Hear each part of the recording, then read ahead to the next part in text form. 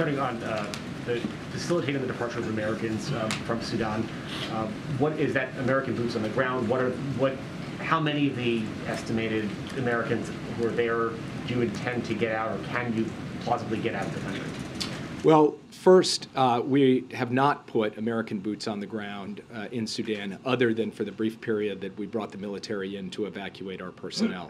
We have placed ISR assets, intelligence, surveillance, and reconnaissance assets, over the land evacuation route to help facilitate safe travel by land from Khartoum to the port of Sudan. And we have started to see a more regular pattern of convoys begin to arrive, including convoys that have Americans in them. Once at the port, then, we are using diplomatic facilities in neighboring countries to help those Americans with their onward travel so that they can get safely out of the country. We anticipate that this route will continue to be available for Americans who are looking to leave, and convoys continue to get organized, depart Khartoum, and arrive at the port of Sudan.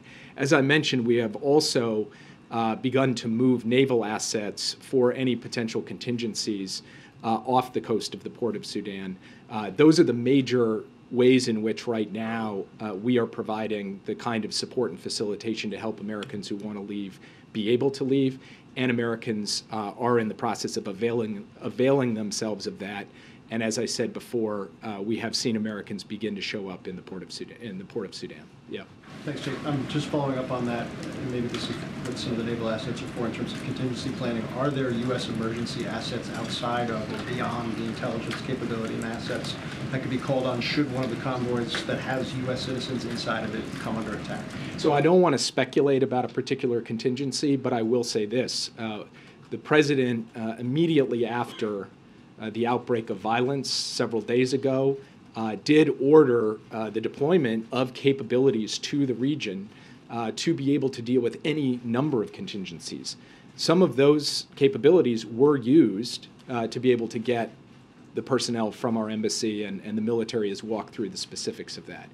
Capabilities in countries near Sudan remain available at the president's disposal should they become necessary. We don't at the moment have any plans to put those to use, but we are prepared for a range of contingencies, and the naval assets will add to that, but that is not the sum total of what we have available in the region should it be necessary.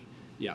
Thank you. After I know what was a busy weekend for you, you say the U.S. is temporarily pulled out of Sudan and will return when it's safe to do so. Who is responsible for the safety or the security of the U.S. Embassy right now? And curious if you'd respond to the charges over the weekend that, in essence, the Biden administration now has lost 2 U.S. embassies during the president's term. And I've got another on Lavrov, if you don't mind. Go ahead. Well, so first, what I would say about the question of security at the embassy compound outside Khartoum is that I don't want to get into specifics on how it is that we are taking steps to ensure its continued security, only to say that we had a contingency plan in place. We are now executing that contingency plan. That can't guarantee, obviously, the security of the embassy, but we believe that we have put steps in place to be able to protect that compound in the days and weeks ahead, and that we do intend to resume operations as soon as we are capable of doing so. I'm not sure what you mean by a charge about, quote unquote, losing embassies. The broader diplomatic community, including the entire United Nations community in Khartoum, has closed down. In Sudan, diplomatic personnel from allies and partners around the world are being evacuated. And of course, the United States has evacuated its personnel. This happens from time to time, and if you look back over the course of months and years, you see military-assisted departures from embassies. You see, in some cases, non-combatant evacuation operations. That's in the nature of having 270 total diplomatic posts around the world. There will be times when the conditions are not conducive to sustaining operations in all 270 at the same time.